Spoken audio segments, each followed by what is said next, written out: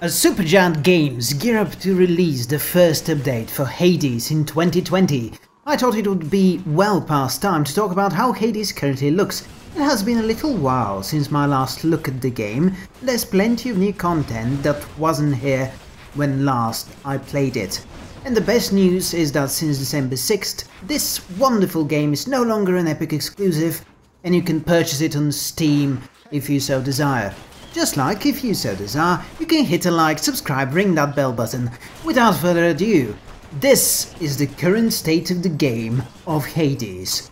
The last time I played it was in June, just after the Elysium update hit, adding a third biome and the god Hermes among other features. Since then, the game's difficulty system, the Pact of Punishment, has been reworked, a fourth biome, the Temple of Styx, has been added, with lots of poison rats and awful things, as well as what is likely to be the final boss engagement, with Hades himself.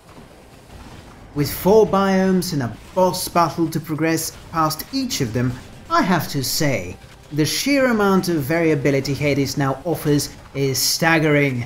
It feels like a complete offering, and the fact that Supergiant are working hard on adding yet more content, 2 more boss fights, and an as of yet unannounced number of gods past next week's Demeter. Yes, I'm calling it, by the way, right now. Next week's patch is going to introduce Demeter. And do you know how I know that it was Demeter? Because of the cornucopia. That's the plant you see right there, right over there.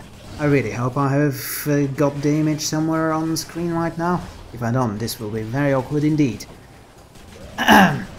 Anyway, what I'm trying to say is that all these additions, although we already have such a solid game, they tell you something about the development philosophy the studio has. Good is not enough for them. No, what they are after is excellence in gameplay and excellence in storytelling. The gameplay is all about the choices you make, and as if the thousands, I'm not exaggerating, thousands of combinations of godly boons weren't enough, the folks at Supergiant have implemented the weapon aspects system, which unlocks specially enchanted alternate forms for each of Zagreus' weapons. Each of these aspects looks different, brings some fascinating new ability to the table, or modifies an old one rather, and can be upgraded using a new resource called Blood of Titans. This blood is earned whenever you defeat bosses, but once you have defeated them with some weapon, you're then required to use the Pact of Punishment to invest in some of the myriad ways in which the difficulty of the game can be tweaked to turn on the heat, as it were. You see, this is a pun, because the resources we use to turn on the heat with are called heat. Yes, I'm terribly clever, I know. It's a system that challenges you in the best ways, giving you complete control over the difficulty and the ways in which this difficulty is pronounced in each of your runs. And the way Hades is designed, the more you play, the better you become, the more you crave greater challenge. That said, the game is plenty difficult enough at first. It takes a while to learn to synergize the different boons, to find out which blessings go best with which weapons, to even begin to figure out which weapon aspect will serve best with your playstyle. I have recently discovered that Hades' Spear aspect is a wonderful monstrosity in my own hands. Of course, if all that sounds like it's too much choice, don't worry. There's a Pact of Punishment you can sign that will block out all but one of the blessings you can pick, making life a living hell, probably. The biggest improvement? Artemis is no longer shit. Last time I played with her boons, they were not good. Now, God's critical damage can be a monstrous thing. Add to that some Ares, some Blade Whirlwind, and you've got yourself a party, my friend. As for the story, it is rather more difficult to say how much of it mushes together well. I've been playing in early access a long time now, over a year, and I'm ashamed to say I have forgotten some of the story beats early on, but it continues to be both easy to relate to and engaging with Zagreus' attempts to leave home in search for the truth behind his mother's abandoning the realm of Hades. Well, it is all very sweet in that yummy Greek tragedy way. But the boss battle with Hades. I cannot describe to you how good I felt the first time I managed to drop him to 0 HP. Even if the Freudian bit was all in the air around me, the God of the Dead fell to his knees, grunted, and then he got up and proceeded to fuck me up. Only the way a large abusive dad can fuck up his scruffy-looking sonny boy. It's a great battle, excellent design. The disappearance he does early on, the summoning of enemies, the slower, more controlled, almost tactical way in which he attacks, far from easy to deal with, but you might catch yourself thinking, is that it? And then of course, once you do manage to defeat this first phase, you get the response, and no, that is not it. And he goes all out. No more hiding, no more invisibility. At this point the fight against Hades becomes almost like a bullet hell, with you having to avoid these ridiculous lasers, waves of deadening energy, you know the type, is that nasty green and it makes you very dead. And of course, it's not like Hades himself doesn't have a big ass spear he wields with excellent precision.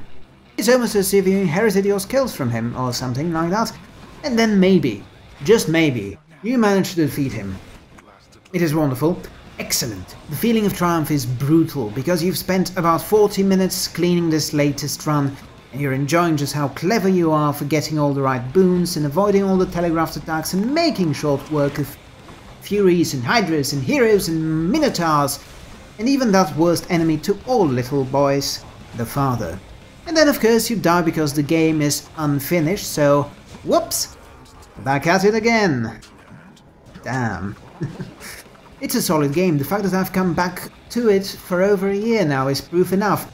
I have over 60 escape attempts and have slain a staggering 12,000 foes.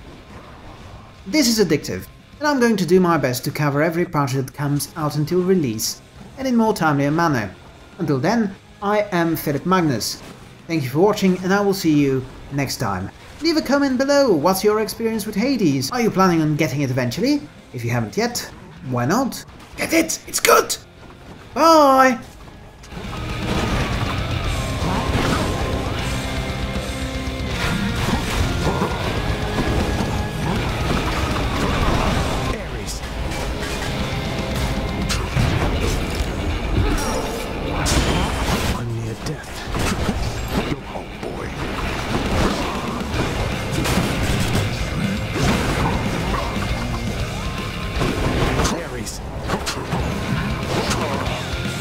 Empty.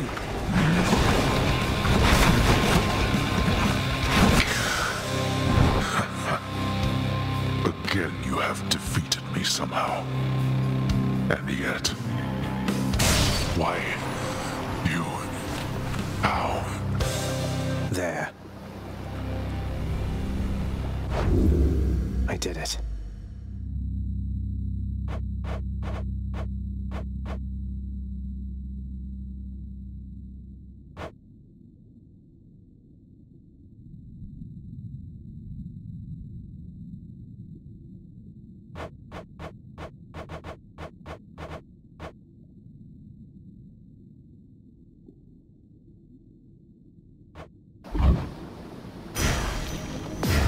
Titan blood. The Underworld Prince is getting rather good at this, but let us say he perished anyhow. No, no!